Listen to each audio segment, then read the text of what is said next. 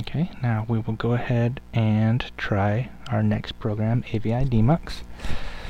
And AVI Demux has worked in situations that I've used before. It has been able to fix the video. In this case, we're going to see that that AVI Demux isn't going to be able to help us here. It says AVI failed. So AVI Demux, even though we transferred the headers over, in this particular situation, AVI Demux isn't going to help us out. But with different videos that I've used, using this same method with the hex editor, AVI Demux has worked for me. I'm not sure why in this situation it's not going to. But we'll move on to DivFix++. Go ahead and add our edited AVI. We'll check for errors, and DivFix++ reports that there are no errors, but we want to save it as a new file anyway. We want to run it through DivFix anyway, and it'll, even though it doesn't appear to see the errors, it will fix them.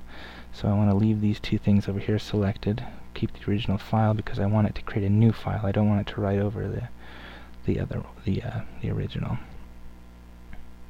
Okay. So we'll test our video with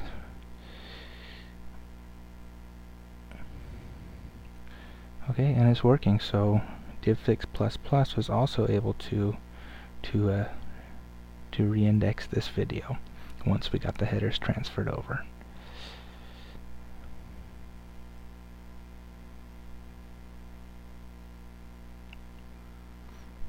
Okay, now we'll move on to our command line tools, and we're going to do we're doing the same thing. We're just making a copy of the video, and we'll let the encoder we're simply letting the encoder reindex it. So we'll go ahead and use mencoder, input our edited AVI. We will give it the IDX flag.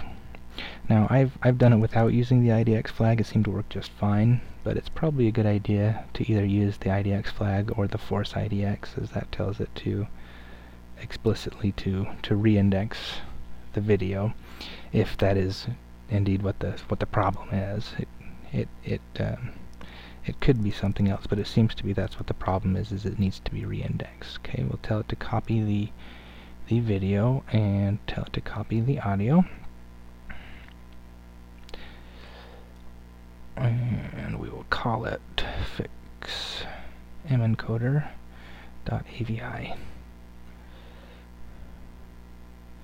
Okay, I made a little error here. I input the wrong flag. So I'll go ahead and redo that. Shouldn't be OVA, the flag should be OAC. Okay, just a little. Okay, so now it seems to be encoding. Okay, or copying, so it seems to have finished. We'll check our video, and it's playing. So once we got those headers transferred over, mencoder was able to fix this video.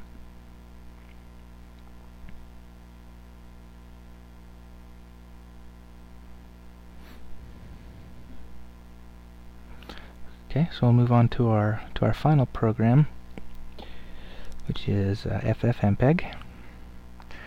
It doesn't have, I couldn't find any indexing flag in the documentation, so I don't think it has one. We'll tell it to copy the video and copy the audio, and we'll call this one fix ffmpeg.avi. Okay, seems to have finished. Test out our AVI. And we see that Windows Media Player is still unable to open the video produced by FFmpeg. However, if we open it with VLC Media Player, we see that it is working. So I'm not sure exactly what happens here, but for some reason Windows Media Player still isn't able to open it. So in this case, our best options after we get the headers transferred over, our best options are probably VirtualDub, DivFix++, or mencoder. So I hope this video has been helpful for anybody that's dealing with broken video files and needs to recover a video. I know that this probably won't work in all situations, but I have tested it a few times and it appears to be a pretty good fix. So I hope this is helpful for anybody who needs it.